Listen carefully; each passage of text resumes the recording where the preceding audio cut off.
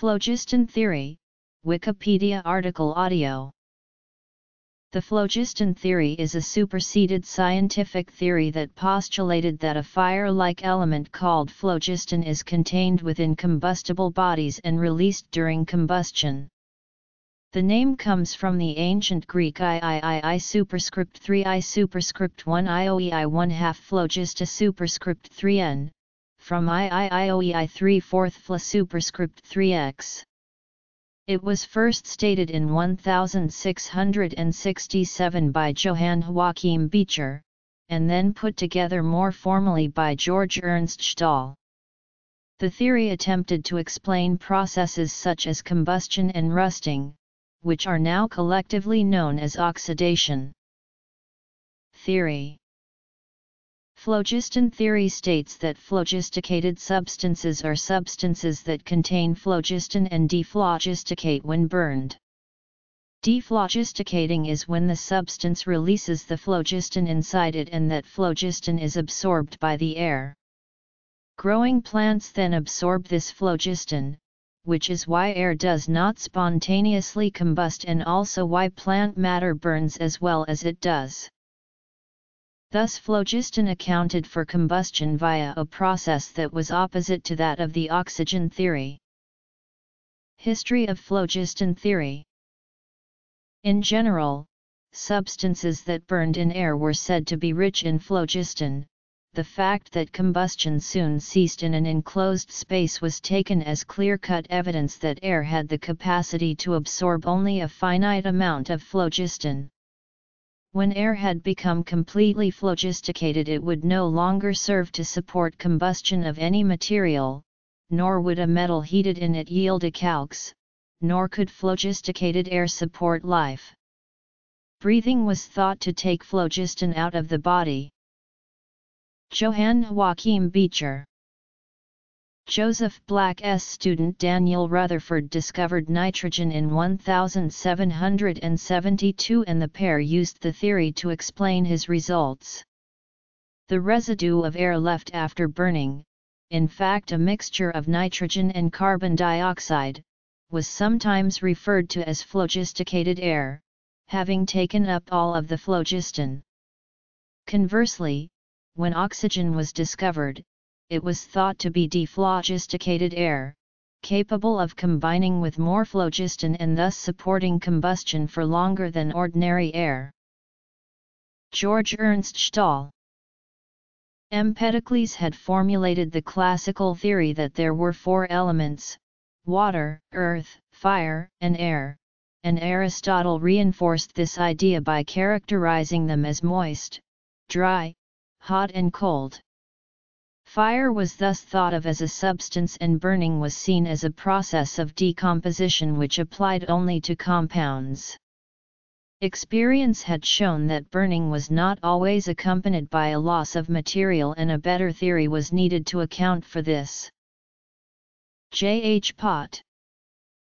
In 1667, Johann Joachim Beecher published his book Physica Subterranea, which contained the first instance of what would become the phlogiston theory. In his book, Beecher eliminated fire, water, and air from the classical element model and replaced them with three forms of earth: terra lapidea, terra fluida, and terra pinguis. Terra pinguis was the element that imparted oily, sulfurous, or combustible properties. Beecher believed that terra pinguis was a key feature of combustion and was released when combustible substances were burned. Beecher did not have much to do with phlogiston theory as we know it now, but he had a large influence on his student Stahl. Beecher's main contribution was the start of the theory itself, however much it was changed after him. Beecher's idea was that combustible substances contain an ignitable matter, the terra pinguis. Others. In 1703, George Ernst Stahl, professor of medicine and chemistry at Halle, proposed a variant of the theory in which he renamed Beecher's terra pinguis to phlogiston, and it was in this form that the theory probably had its greatest influence. The term phlogiston itself was not something that Stahl invented. There is evidence that the word was used as early as 1606, and in a way that was very similar to what Stahl was using it for.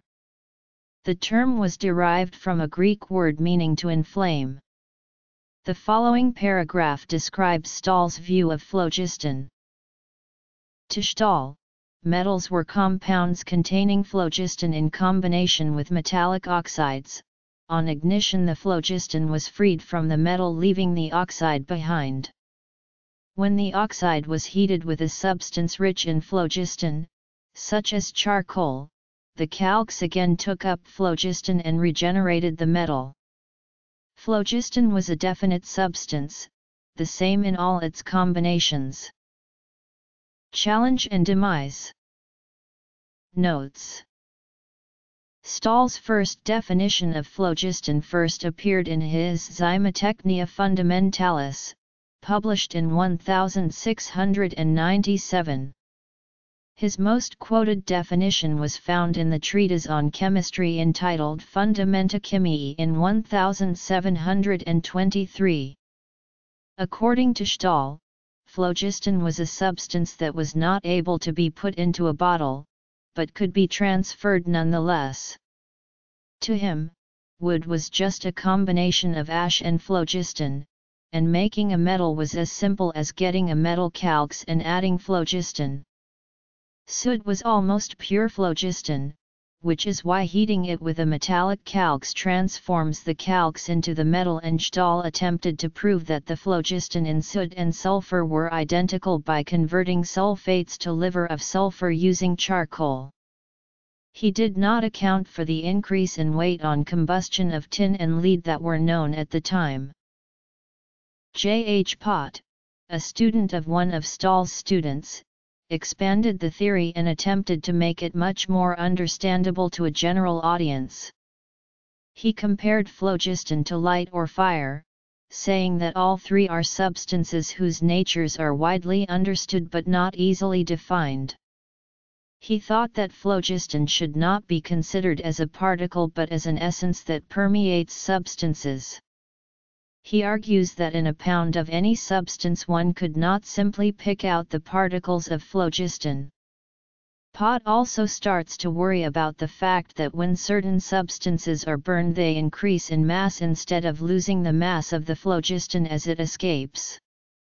According to Pott, phlogiston is the basic fire principle and cannot be obtained by itself.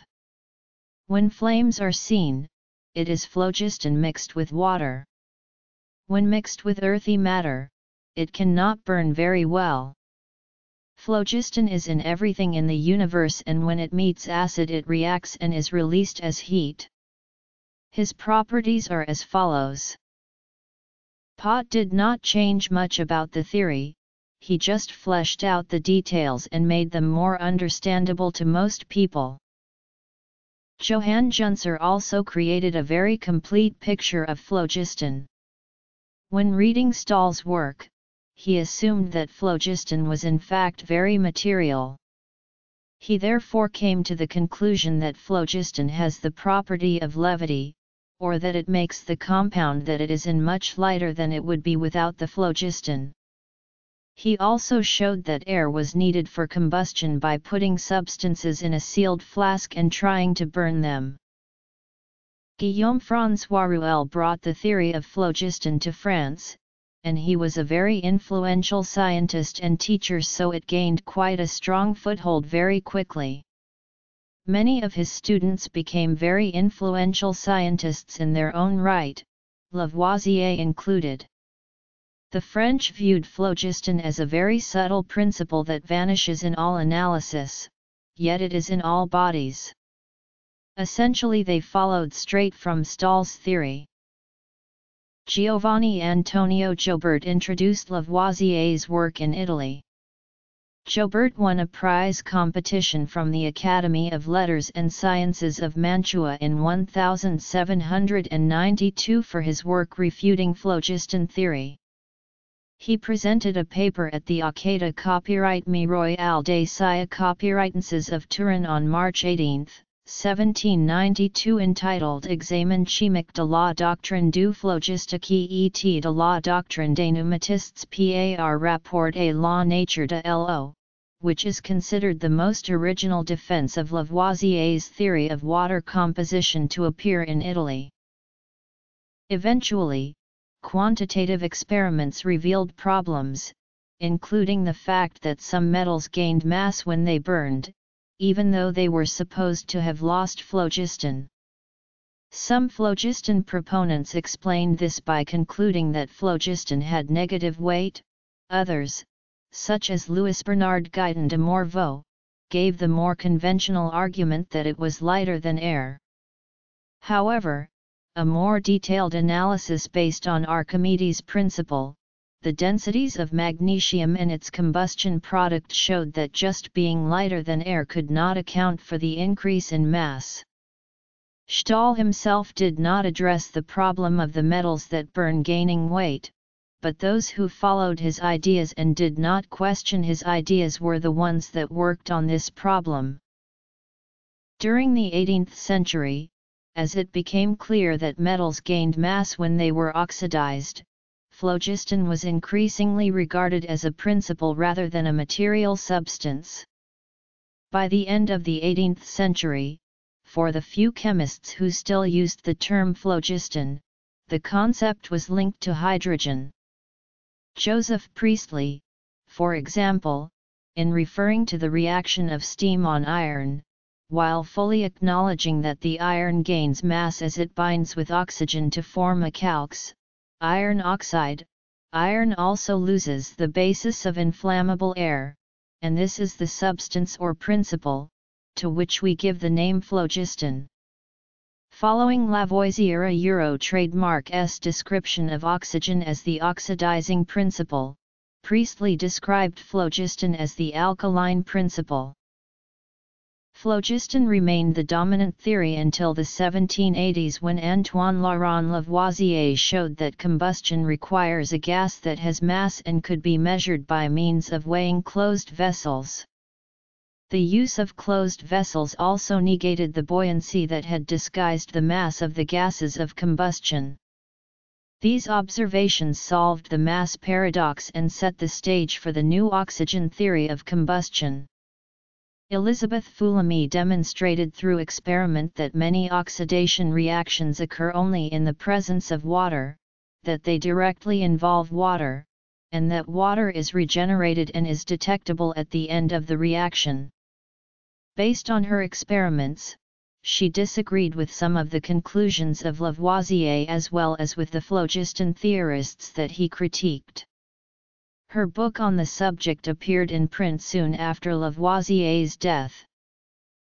Experienced chemists who supported Stahl's phlogiston theory attempted to respond to the challenges suggested by Lavoisier and the newer chemists. In doing so, phlogiston theory became more complicated and assumed too much, contributing to the overall demise of the theory. Many people tried to remodel their theories on phlogiston in order to have the theory work with what Lavoisier was doing in his experiments. Pierre Macquer reworded his theory many times, and even though he is said to have thought the theory of phlogiston was doomed, he stood by phlogiston and tried to make the theory work.